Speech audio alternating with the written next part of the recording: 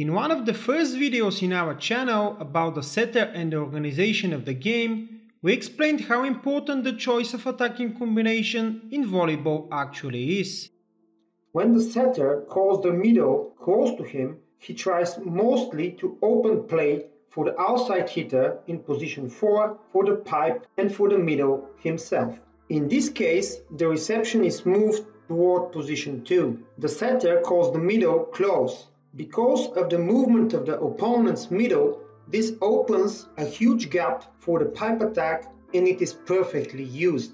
In the next clip, the situation is similar, but that time the setter plays with the middle. The setter can also stretch play to position 4 because of the fact that it would be difficult for the opponent's middle to reach on time and organize a decent double block. With this type of call, pipe attack behind the back of the setter is also possible. When the setter calls the middle at a distance, the tactical idea is different. If the opponent's middle stays frontally opposite his colleague, he wouldn't be able to reach and join his teammate in order to organize a double block. In this case, position 2 should help, but not exactly the case in this clip. This call by the setter opens the play for his opposite, so most setters, when calling the middle at a distance, play with him or behind. During a seminar of the Bulgarian Volleyball Federation, led by the national team head coach Silvano Prandi, we asked the question which combination according to him is more effective, with a middle blocker close to the setter or with a middle at a distance. Имаме въпрос от един от участниците. Защо не става въпрос за острата топка по време на положително и перфектно посрещане? Bella domanda, grazie per la domanda.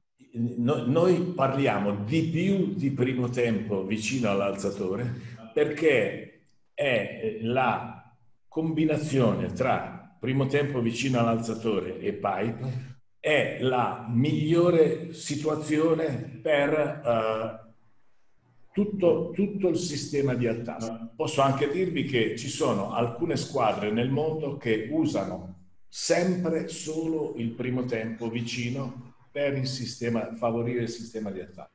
Vi faccio un esempio perché siamo in Bulgaria, riguarda un allenatore bulgaro molto famoso. 10 anni fa la squadra di Trento, che era allenata da Rado Stoichev e che vinceva tanto, aveva sempre il primo tempo vicino e non usava mai il primo tempo.